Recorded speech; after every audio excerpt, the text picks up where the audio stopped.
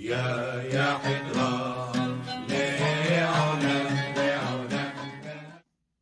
Minhag of the Week, Life Cycles. We're on the marriage ceremony. We're up to the consecration of the marriage. So after the initial first three berachot, the Seder Irusin, the betrothal, you have Hagefen and Besamim, and the beracha of Mekadesh Amo Yisrael Al Yedei Chuppah B'Kiddushin. After that point, we have the point where the groom consecrates the marriage, okay, by telling the bride, Hari at mikudesh li, behold, you are sanctified unto me. This sanctification, this consecration, how was it done? What was used? What was said? So,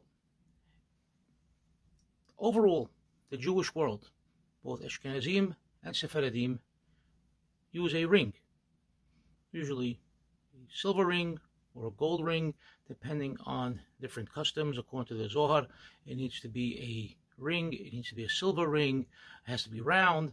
There's all different things. But if you go back to earlier sources, if you go back to the Mishnah, to the Gemara, to the Rishonim, we see early on that the initial custom, this consecration was done with silver. And not just silver, but with a silver coin. And this is still, in fact, the minhag of the Halabi community. It was the minhag in Halab, as attested to by various manuscript documents. And it was the minhag that was carried from Aleppo to the shores of the United States by those Aleppian immigrants. It's a custom that remained here, and it's the only Halabi community that has held on to this custom of using a silver coin. If you go to Mexico, to Argentina, or Panama, or Yerushalayim, or any place where there's a Halabi community, they're not as strict as doing the wedding ceremony with a coin. The Halabi community in Brooklyn has held on to it, and you would use a silver coin. This is a 1922 American silver peace dollar. This is typical of what would be used in the community for many, many years. Obviously, older coins or newer coins, but something that has value to it, that immediately upon seeing it, you could tell that it has worth and value to it. And the custom, as we said in Halab, instead of saying, Hari'at mikudesh li betaba'zo, okay, with this ring, rather they would say, Hari'at mikudesh li bekaspa hadin, with this silver coin. Now, as we know, when we say this formula at the wedding ceremony today, we translate it. Hare, hare, at. Okay, the Hakam will tell the words to the groom to say it, and then once he says it in the Hebrew-Aramaic mix, he will then repeat it in the lingua franca for the United States. It will be English. In the Middle East, it was done in Arabic. Whatever language the bride would understand. Something else that we see nowadays is the changing of this language. Growing up, it was, behold, you are sanctified unto me with this coin, according to the law of Moses and Israel.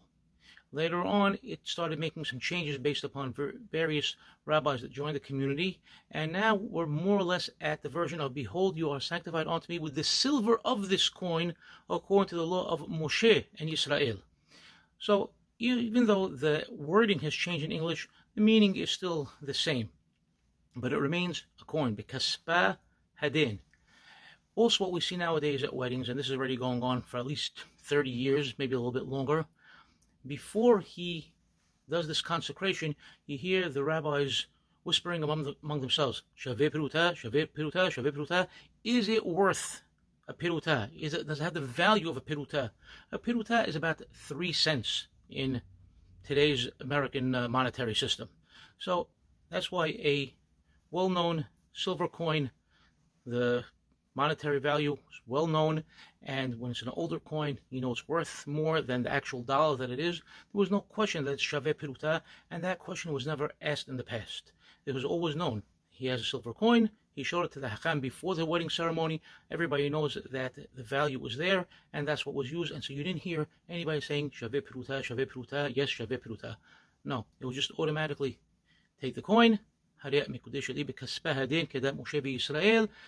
in English. It was handed to her, placed into the palm of her hand, ceremony of the consecration of the sanctification is done. And that is our custom here in the community. It's been going on long and strong in the United States for 120 plus years.